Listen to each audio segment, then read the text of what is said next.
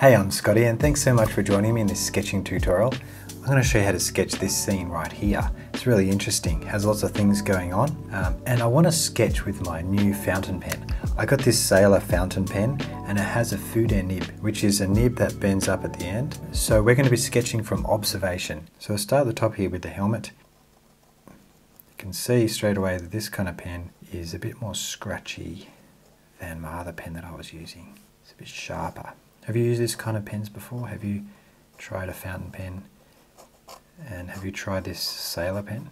Be interested to hear what you think of these pens. So I'm looking at that shape and I'm building around here. And remember, if you make mistakes, that's totally fine. It's just part of the expressiveness of this type of sketching.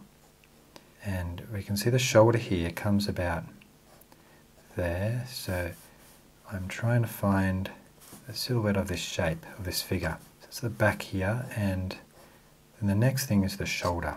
So let's go down to here. That would be the shoulder, about 1.5 heads to the elbow here. Bends up, and then the other arm goes across like that. So when we get to the hand, we have to have that back of the hand shape, which is like a tapered square. And then 3 points is the little gaps where the fingers come out of the hand. But I'm just going to give little gestures to where the fingers are. Now I'll go back to the hand here, sorry, the arm here.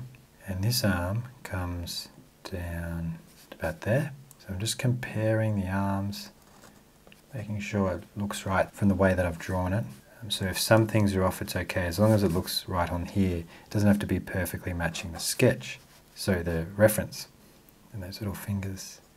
Now the front of this mask is about there. The face, mask comes around there. Face shape and the top of the visor. We're going around here.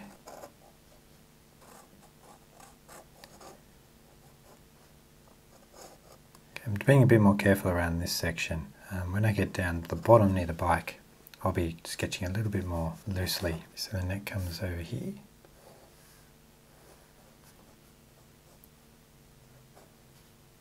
And I better draw the shoulder in. It's the arm, 1.5 heads from the shoulder to the elbow. Okay, let's get that silhouette of body. Just going to have a guess here. Then the arm down. Shape of the hand is something like that. Okay, then I'll draw this, the t-shirt of this lady. And the next thing to draw is this top section of this bike. It's a really nice shape here.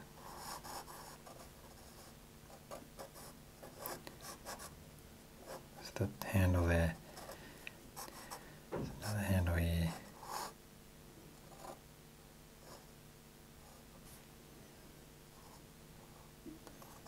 And then this front part of the bike goes around here. Just drawing the outside of those shapes. Now I can go in, continue the body down because I can see where it fits.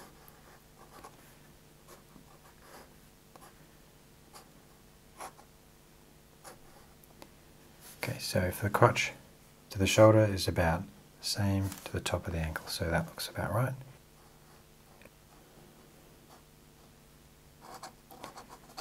There, and then let's just add this detail here.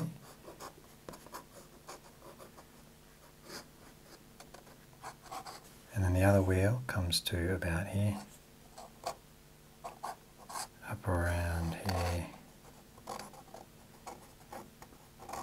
Now just have a look back to see if everything's about right. From here to here, the wheels roughly comes up to about there, so I can add in this.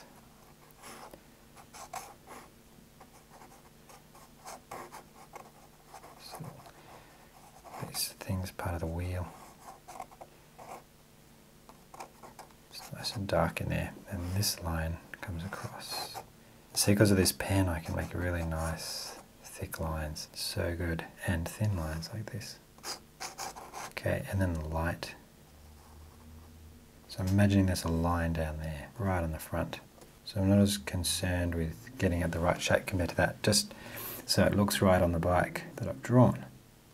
And her other foot comes down here. And now we can draw her legs.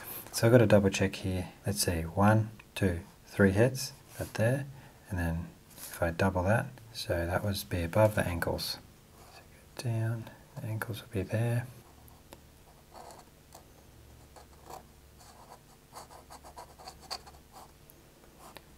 So that meant that if I had the dress coming down the wrong spot, I could just make the legs longer to fit it in the proportion that I've done.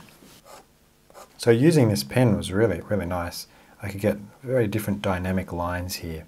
So now I'm going to add a bit of a watercolor wash on the top. Okay, I've got a Winsor Newton number 6. Okay, so I've got some Kentucky watercolors that I've added to this palette. It's going to water this down quite a bit. This is burnt sienna for some skin tones. I've chosen a smaller brush because it doesn't have as much water in it, and for this kind of line and wash technique, if you have too much water, this paper doesn't actually handle it very well. So I think it's wise to not get too carried away with the watercolors. Leave a bit of white there, keeping it very light. A dark blue, and then add in a little bit of violet.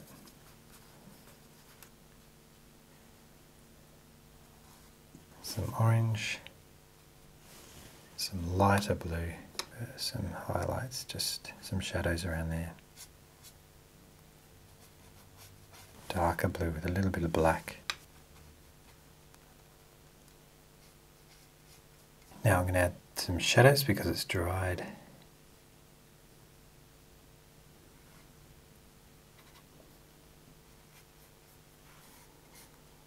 And the legs there. Okay, so now I've got a Posca pen. It's actually a new one. I'm going to add some highlights. Nice one across here.